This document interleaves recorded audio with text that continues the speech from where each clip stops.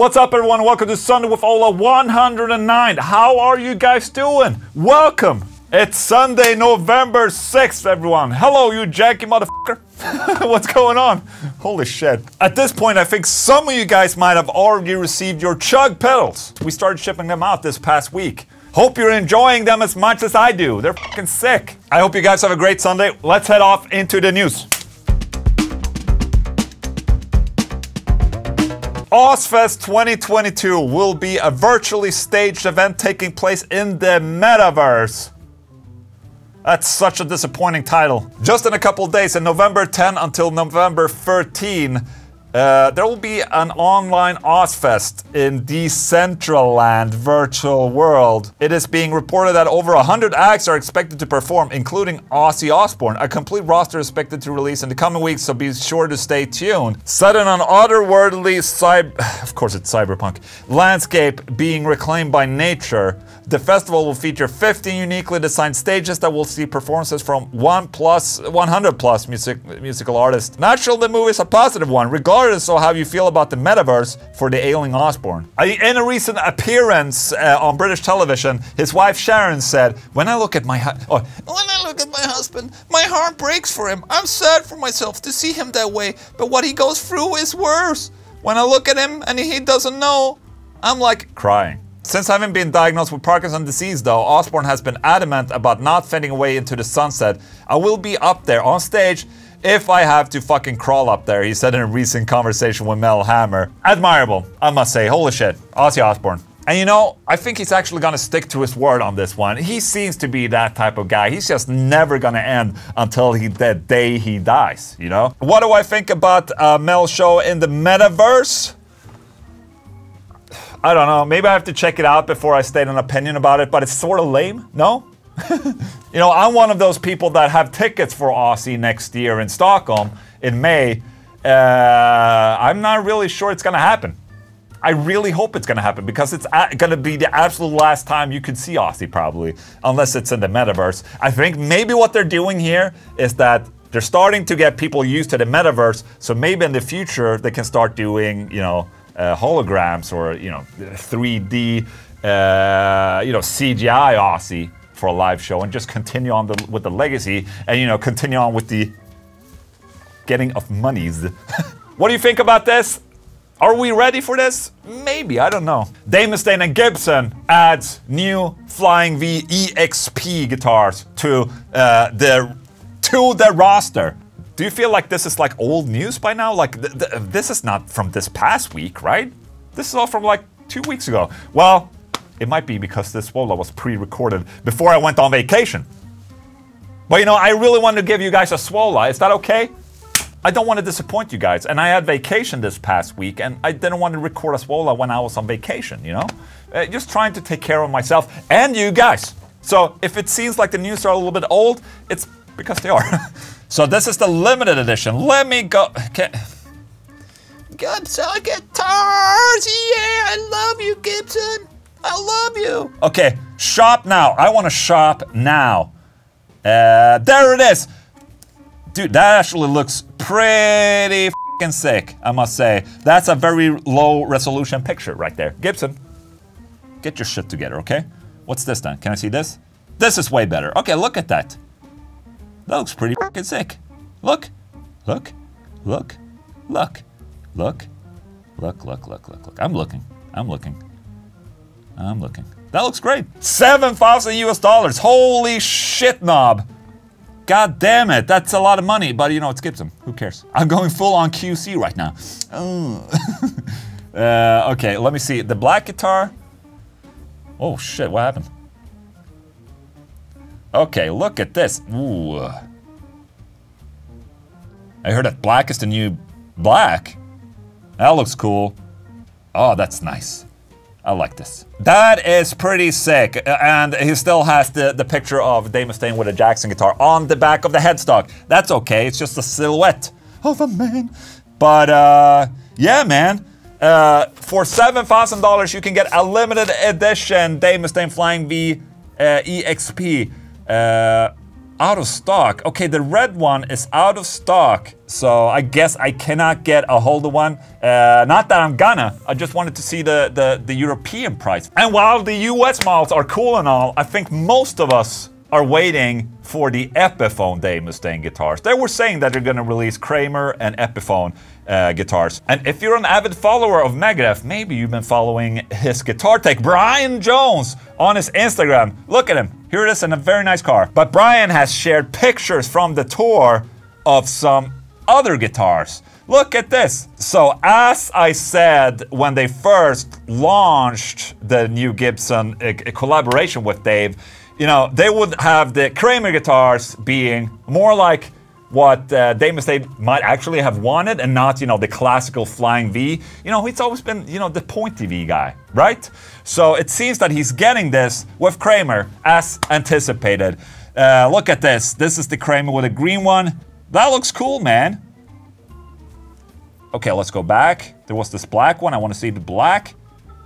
Oh, that's just one picture. A little bit of sneak peek of the Kramers, but also a little sneak peek of the Epiphone stuff that's coming. Look at this asshole right there. That is pretty friggin' sick, I must say. Look at that. That looks great. With Fishman Fluence pickups. This is the Prophecy Dave Mustaine guitar. So obviously a high-spec Epiphone signature guitar, much like the Jerry Cantrell guitar that I tried, and Matt Heafy I also believe has one, and all of them have Fishman for some reason. Will they be the same as in the other guitars? I don't know. I guess this Prophecy Dave Mustaine guitar is probably going to be like a $1,100 US or something like that, much like the Jerry Cantrell and the Matt Heafy. You know, I like the Jerry Cantrell Epiphone that I got. It's for the money, I think it's a good price. I think that's what people have been waiting for, to be honest. Okay, but here we go again. Here are the $7,000 guitars again. Look at him holding them like that. Oh, that's dirty. I like that one. That's cool. Okay, confirmed. Mick Mars is quitting Mötley Crüe due to his worsening ankylosing spondylitis. No. How warm Mac Mars Seke ring Marco Aro? No. So obviously it's been known that Mick Mars has had a bunch of health issues and problems for a very, very long time. He has been one of those, you know, like Ozzy Osbourne, he's been up on stage even how, you know, even if he's like in the worst condition, somehow he's been put on that stage and he performed, basically. I guess we come to the point where, you know, it's just way too painful for Mick Mars to perform anymore, which is very, very sad. But for Mötley Crüe's sake, they got John 5 replacing him. So an insane guitar player replacing Mick Mars. We'll just have to see what happens. But after the next tour, will anything happen? Will they continue? They will probably continue. Just like with all the other news, you know, about Ivan Moody and the Metaverse. It's all about the... Huh?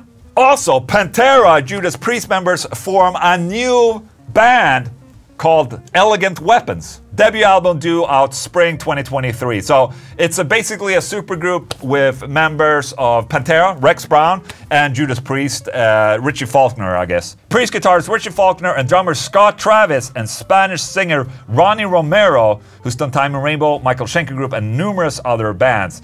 Alright, look at this. How cool is that? Elegant Weapons. I'd love to hear this supergroup. You know, I really like all the musicians that are involved in this.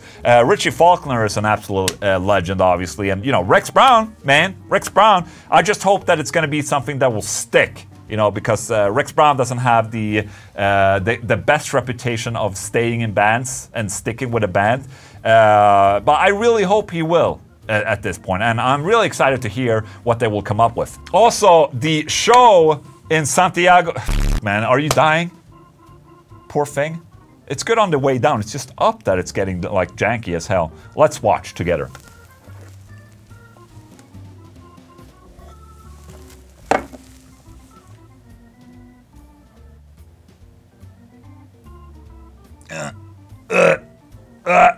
Come on, you can do it. You can do it.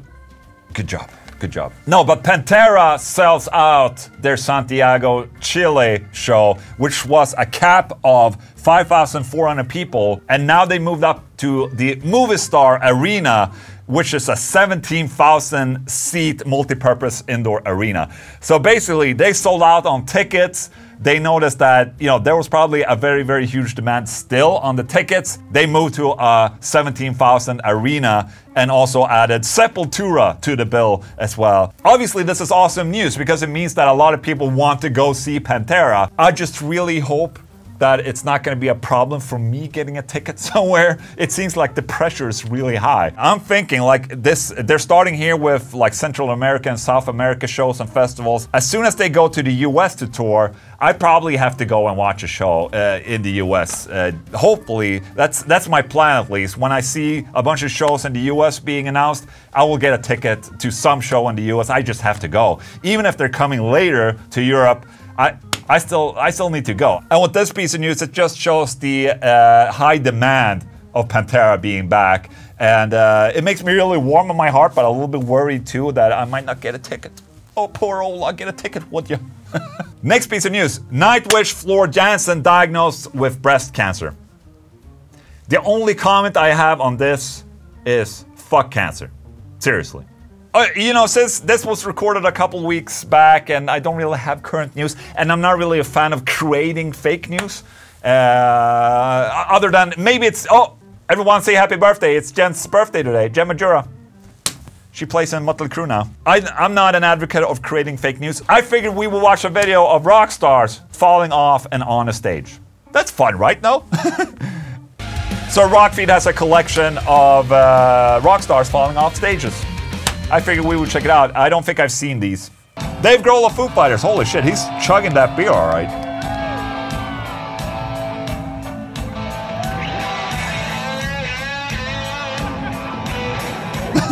Oh, the poor guy. Oh, he's back up. No problem. Now, that's not the time where he broke his leg or something. Steven Tyler. Oh, he's getting on with the ladies.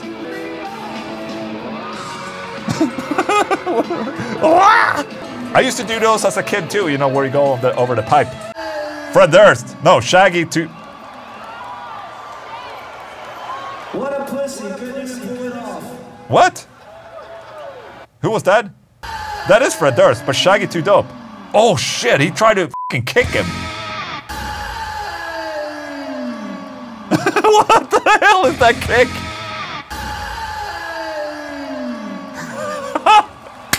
Oh, it's the guy from Insane Clown Posse. Another Slipknot. Sid Wilson. I actually saw Sid Wilson myself falling down from the second floor of the show with Slipknot in 2000 in Stockholm. I think he was like stage diving, just like he's doing right now, except that no one caught him. So the rest of the show, he's like doing the DJ things like this, but his arm was fucking broken or something. He was doing this exact thing. Oh, he wants them to move there. We gotta catch him! We gotta catch him! This poor fad, it's like, he's like, oh shit, let's catch him. It's just fucking 4 meters off. Get this shit out of my way!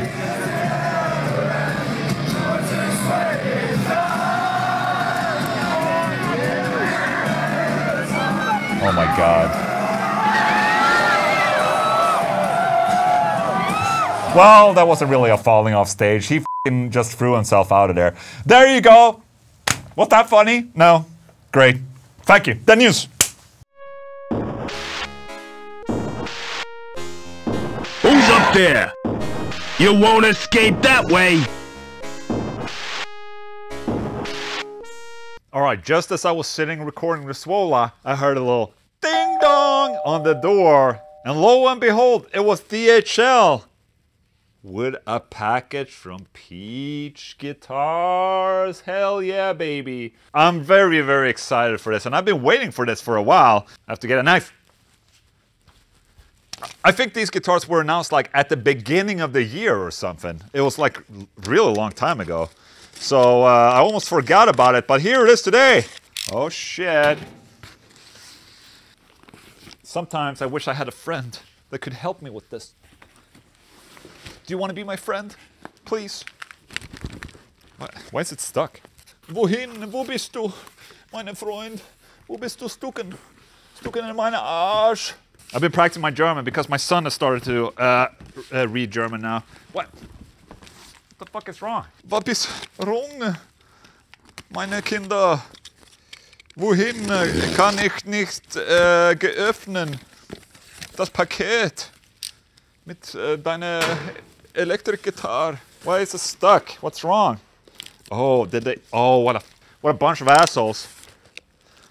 No, they're not really. It's good people. It's the people at Peach Guitars. They're just very careful with how they ship their shit. You know what? Fuck this box. Goodbye. See ya. They made like a Frankenstein's monster kind of box with this. Ah! It's like stuck in a... Motherfucker. I just want to open my guitar right now. Is that okay? How many boxes can you ship something in, man? Motherfucker. Just give me my guitar. I'm sorry, guys. It's Friday, and my attention span is so small. So small. All right, shit. Look at that. It's an ESP guitar, or maybe an LTD. Huh? Ah, it's one of these. I'm still not sure how to get this thing out of here. What the hell? Oh, come on, baby. I have the handle. Shit. Okay. Look at this. It comes in a sleeve. Not too good of a quality of a sleeve, by the way. Ooh! Oh my lord. That case looks absolutely insane. Look at this. All right. Let me grab this. We're going into the room where you can actually see things. But look at the case, man. Okay.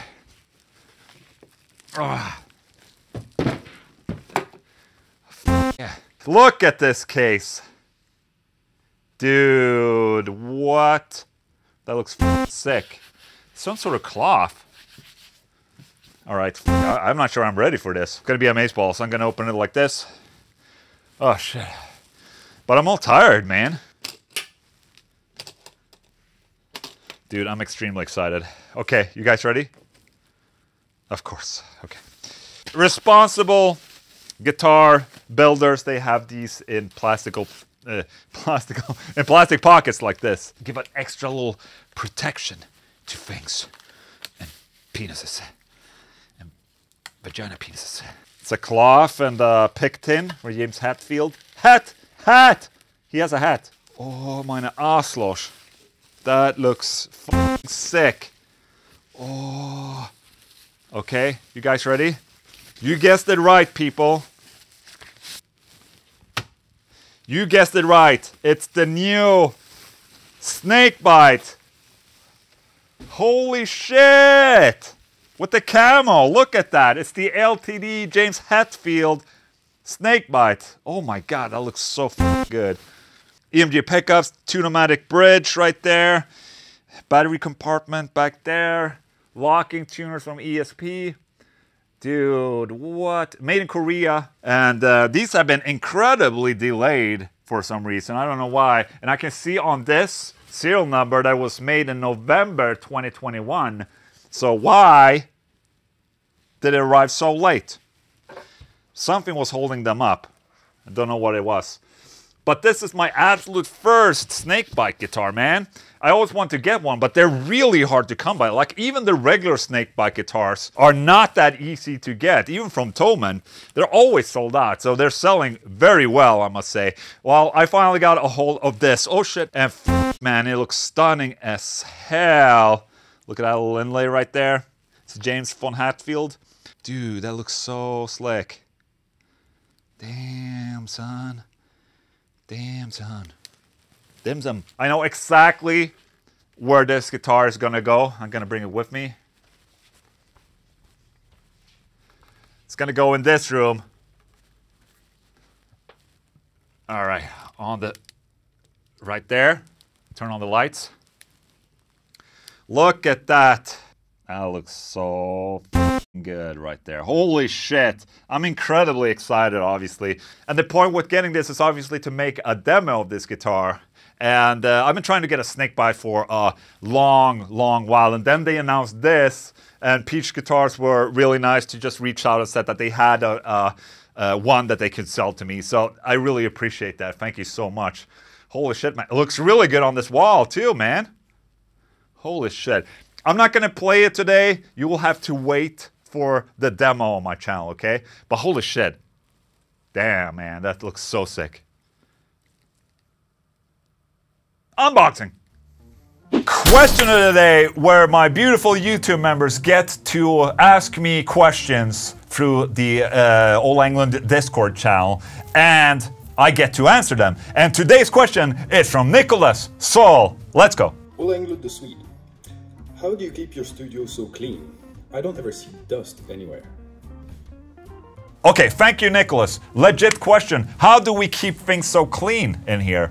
Well, the thing is that it's more about being strategic about things. I mean, if you see from here, it is really clean, right? I mean, sure, you have the cables and the coffee cup and all that, but what you're not seeing is what's down here. There's like a lot of bullshit here. And also behind the camera, there's a lot of bullshit. Over there, there's a lot of bullshit that you probably can't see on the camera. So, you know, being a YouTuber, it's a lot about just shoving shit at the side out of the camera's view. So right now we try and keep it clean in the office because, you know, I'm not the only guy who's in here. There's 4 other people as well that have to enjoy being at the office. So, you know, there's a strict routine at cleaning shit up. It's really tough for me because, you know, I like having shit around. But it's also good for me because then I have to clean up and, you know, I'm just trying to figure out a system where I can keep it clean and, you know, keep it organized, basically. And now that we have a bigger office, it's a lot simpler, actually. Going back to when I was recording everything from the condo that me and Louise lived in, we didn't have any space at all for all my shit, basically. So it was just shit all over the place, and then I was basically just moving shit all over the room to be able to film in different directions. So right now we do clean a lot, and you know, I go with the dust wipe on the guitars and all that. It's something that's incredibly needed when you have so much stuff in the room, you know? So thank you so much, Nicholas, for that question. If you want to be able to ask me a question in the Sunday with Ola, you can become a YouTube member, and you can go into the Discord and send in your video question, and maybe it'll be Soul Nicholas next week too. How about that? My friends, that's it for Sunday with Ola for today. I have a little tip for you. Holidays are coming. You can get gift cards from oldenglandshop.com. If you know of someone that wants like an Old Englund t-shirt or some Old Englund merch and you have no idea what to get, you can buy them a gift card for this holiday. How about that? Guys, thank you so much for tuning in today. Team No Sleep, thank you. Also, there won't be a live stream tomorrow. It will happen later this week. I will announce when. Okay, but I'm out of town tomorrow as well. So thank you so much for sticking with me, guys. You've been absolutely incredible. Thank you so much for watching. Goodbye. Like and subscribe. Sorry, shit. Hello.